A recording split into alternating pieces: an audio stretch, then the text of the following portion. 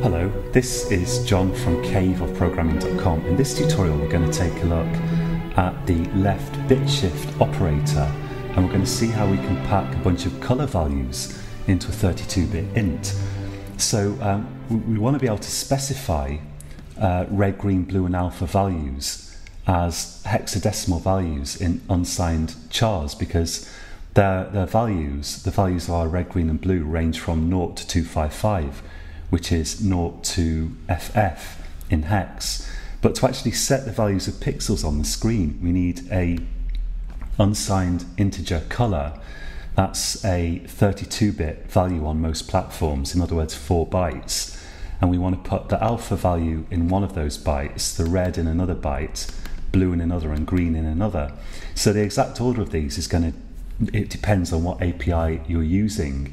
They can also be the other way around, but just for a demonstration here, let's imagine that we want to put the alpha in the leftmost byte of this integer, and that followed by red and followed by blue and green.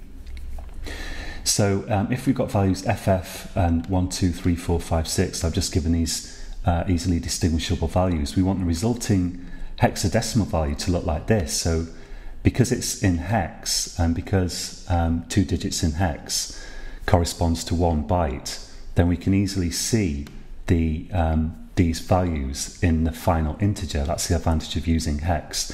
You've got that one-to-one correspondence between 2 digits in hex and a byte.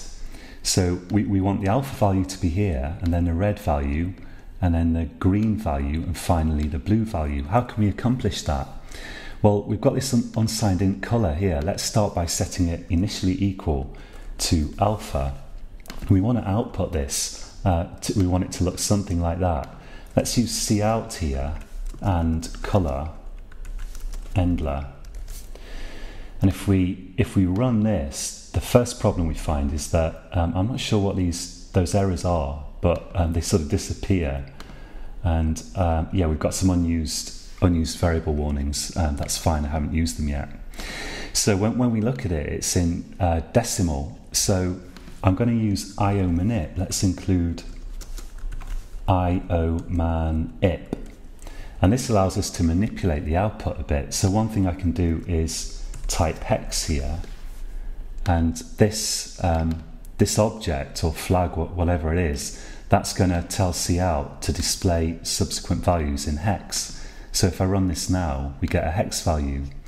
Now I'd like to see the whole thing. I'd like to see, we've got an 8-digit unsigned int here. 8 digits corresponds to the 32 bits. 8 digits in hex corresponds to 4 bytes or 32 bits. So I'd like to see this left padded with zeros, because just as in decimal, we can left pad a number by zeros and it makes no difference to the value. So to do that, we can set the width here. Let's say set width, and set it to 8. Actually, yes, I think that's right. So we want to set it to 8 digits. If we run this now, now we can see that the width is set to 8 digits, but it's padded with blanks. So what I'm also going to do here is I'm going to say set fill, and set the fill character for the extra values in the width here to 0. And if we run this now, we see that we've got a hexadecimal integer formatted as we like. So we can see that these rightmost values, the least significant bit here, the least significant byte I should say, are set to FF, and the others are still 0. Now what we can do is we can use the left bit shift operator. Let's say colour equals colour left shift by 8 bits. So what this does is simply to move the bits to the left and right pad with zeros. So by doing this, we're going to move all the values in the colour left by 8 bits, which is 1 byte, which remember corresponds to 2 digits in here if we use hexadecimal. So any values that were on the right here would simply drop off, on the left would simply drop off the end, and would pad with zeros, and the FF is going to move along two places, which corresponds to 1 byte. So let's run this, save it first. And now we can see that we've got the alpha value there shifted a bit closer to where we want it.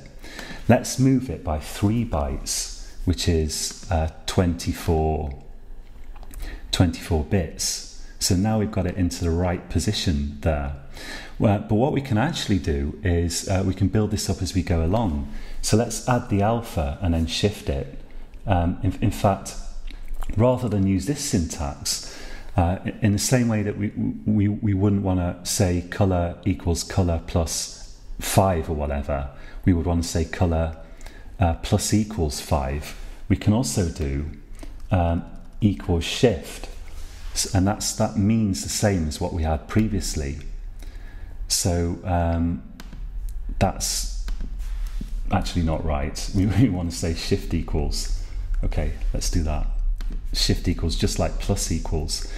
So if we run this now, we can see we had the same result as before. It's shifting the color left by 8 bits and then storing it back in color. We can then let's set this equal to 0 to start with, and then let's say color plus equals alpha, and then shift equals by a byte. Then we can say color, and we can add on the next value, which is red here, and when we add it, it's going to fill this empty space on the right. Let's say red. Let's take a look at how that looks.